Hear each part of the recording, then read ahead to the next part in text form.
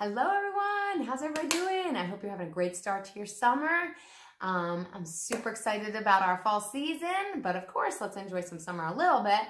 But don't forget, we gotta put in some work too. All right, so I'm here with Stickwork Session number 1, and I'm gonna show you, I hope that you guys can try whenever you have a chance to go to Othello Park and practice your stickwork stuff on the turf. That is the goal, is to be on the turf this season as much as possible. So, and plus you'll just get much better ball control being on the turf. So let's aim for that. But when you can't be on turf, just, all you're gonna need are like 4 or 5, I think some of our stuff, we're gonna need like 5 to 6 cones. These are the cones I get. You can get them on Amazon, super, you can even go to Play It Again Sports in Frederick, I know sells these cones. Dick's probably sells these style cones.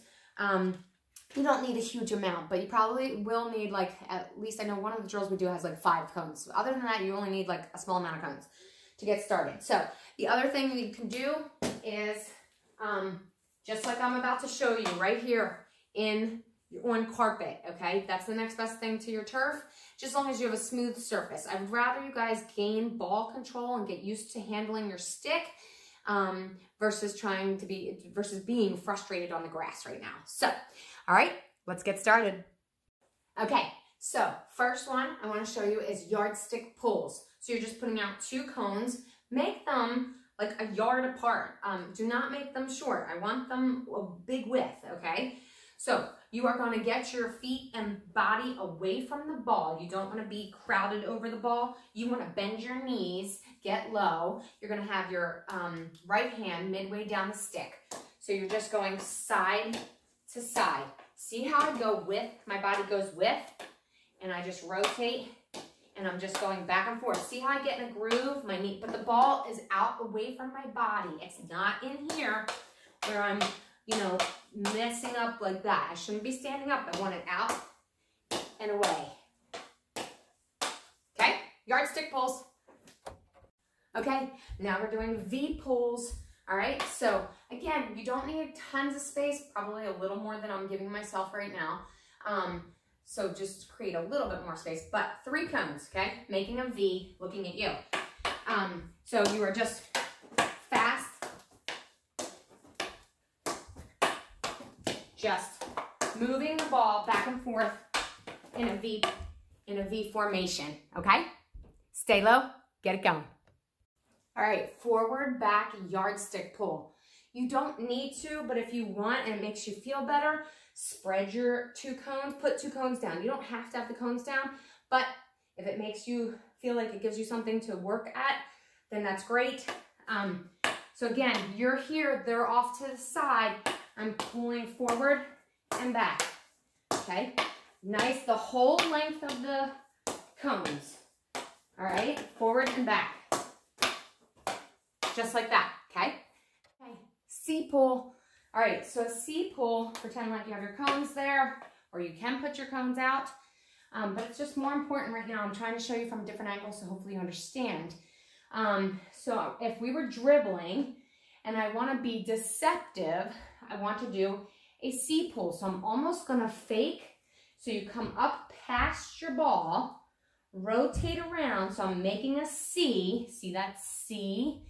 And then I'm pulling the opposite direction I would go. So you want to fake and go. All right? So fake that, do a round, make it a big C pull, and then pull the ball to your right, okay? So C pull, pull right. Okay, we're gonna try, this is tricky, so it's more just about getting comfortable and working with your stick and ball. It's called a 3D lift and hold. So you're gonna start with one direction. So if I'm going left, I'm gonna lift, hold, and then I'm tapping it back, okay? Lift, try to get that hold before you do it, hold on. See, it's a tough one. Hold, and then tap back, and there you go. If you want to do the other side, well, do both sides. You're going to pull it this side. Oh, I didn't do it fast enough. Lift, hold, tap it back, okay? So you want to try to do a little lift, hold it for a second, and then you tap it back over to your other side. all right? It is not going to be super easy, so just practice and work on it. I'm not stressed if you don't get it perfectly, but that's gonna how you're gonna learn some ball control, okay? These are our speed skaters. So again, essentially you're just doing a yardstick pull, but this time a speed skater is where you lift a leg up when you're going, okay? So we're gonna go try to lift, pull, lift, pull, lift, pull. For the 25-yard speed dribble, you're just gonna have to, you are gonna have to probably go do that somewhere or do it across a big long room if you have the space. If you don't, you're gonna need to try to get outside to do this. But for the 25-yard speed dribble, what I want you to be doing is working on, as you're dribbling, just little to that side, then little to the other side. So you're just doing little as you move, then you're doing it on the right side, but you're working, okay, regular spin dodge.